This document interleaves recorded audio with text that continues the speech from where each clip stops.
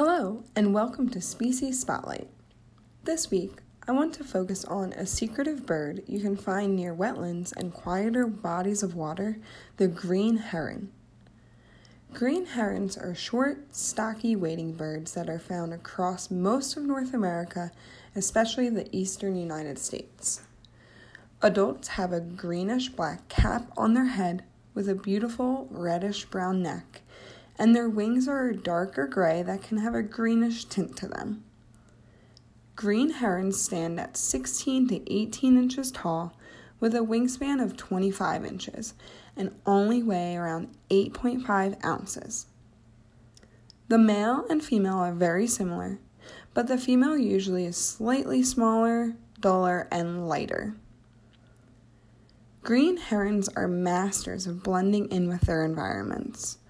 Since they are much stockier and shorter than other wading birds, green herons can sit among reeds and other aquatic plants without being seen.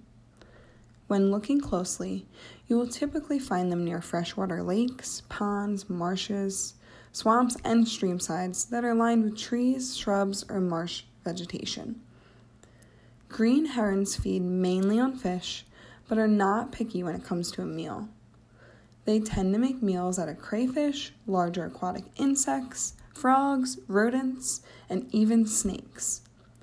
Green herons hunt for food by standing completely still at the water's edge or on aquatic vegetation. To grab prey, they will lunge and dart their heads to sneak attack their next meal. Another way a green heron can lure in prey towards them is by using tools. They commonly drop bait onto the surface of the water and grab the small fish that are attracted. They can use a variety of baits and lures, including insects, earthworms, twigs, or feathers. Green herons are one of the few tool-using birds that we know of. Green herons also have remarkable binocular vision. Not only are their eyes oriented forward, but they're also oriented downward to better see the prey beneath the surface of the water, while enabling the herons to remain as still as possible without the need to move their heads.